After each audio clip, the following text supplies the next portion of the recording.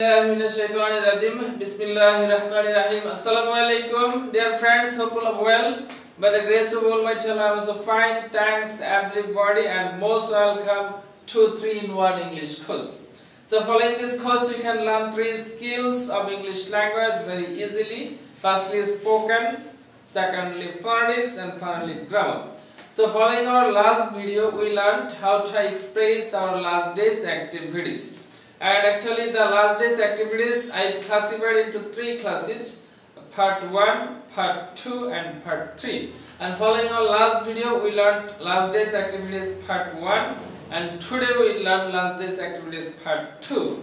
And to learn the last day's activities part 3, you will follow the next video. So today's video regarding last day's activities part 2. So follow the lesson. Again we will put the past form of the verb with the subject to express our last day's activities and to learn the part 2 of the last day's activities. So for the example, I took breakfast. Ami nashta kore chilam.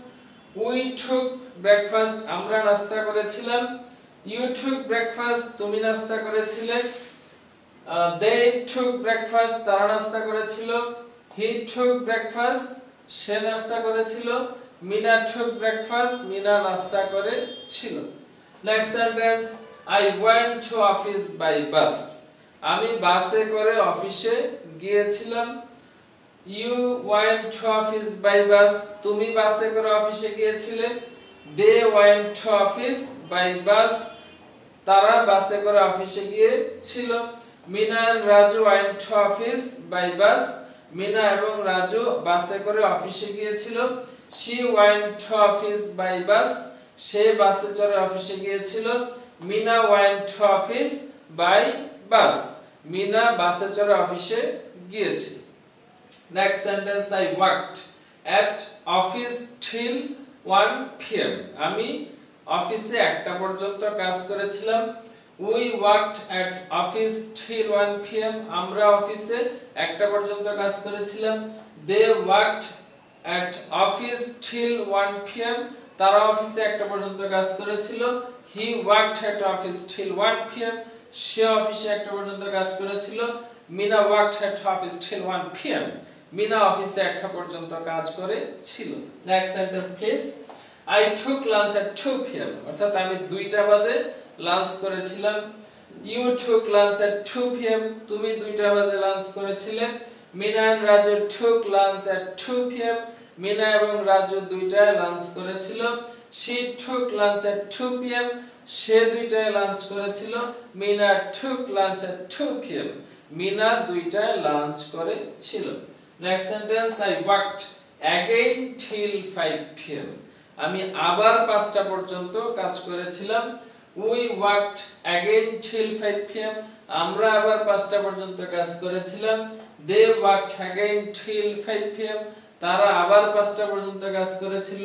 She worked again till 5 pm. সে আবারও 5টা পর্যন্ত কাজ করেছিল. Next sentence please. I returned home at 7 pm. আমি 7টায় বাসায় ফিরে এসেছিলাম. You returned home at 7 pm. তুমি 7টায় বাসায় ফিরে এসেছিলে Mina and Raju returned home at 7 pm Mina এবং রাজু 7টায় বাসায় ফিরে এসেছিল he returned home at 7 pm সে 7টায় বাসায় ফিরে এসেছিল Mina returned home at 7 pm Mina 7টায় বাসায় ফিরে এসেছিল next please I changed dress and got fresh আমি পোশাক পরিবর্তন করেছিলাম এবং fresh হয়েছিলাম we changed dress and got fresh আমরা পোশাক পরিবর্তন করেছিলাম এবং fresh হয়েছিলাম they changed dress and got fresh তারা পোশাক পরিবর্তন করেছিল এবং fresh হয়েছিল she changed dress and got fresh সে পোশাক পরিবর্তন করেছিল এবং fresh হয়েছিল Mina changed dress and got fresh Mina পোশাক পরিবর্তন করেছিল এবং ফ্রেশ হয়েছিল next I took dinner at 10 pm আমি 10টায় রাতের খাবার খেয়েছিলাম we took dinner at 10 pm আমরা 10টায় রাতের খাবার খেয়েছিলাম। You took dinner at 10 p.m. তুমি 10টায় রাতের খাবার খেয়েছিলে। She took dinner at 10 p.m. সে 10টায় রাতের খাবার খেয়েছিল। Mina took dinner at 10 p.m. Mina 10টায় রাতের খাবার খেয়েছিল। Next and last, I slept at 12 am. আমি 12টায় ঘুমিয়েছিলাম। We slept at 10 am. আমরা রাত 12টায় ঘুমিয়েছিলাম। You slept at 10 am. তুমি রাত 12টায় ঘুমিয়েছিলে। They slept at 12 am. তারা রাত 12টায় ঘুমিয়েছিল। She slept at 12 am. সে রাত 12টায় ঘুমিয়েছিল। Mina slept at 12 am. Mina রাত 12টায় ঘুমিয়েছিল।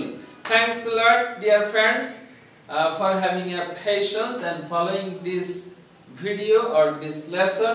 We've learned how to express the second part of daily activities, that means last day's activities actually.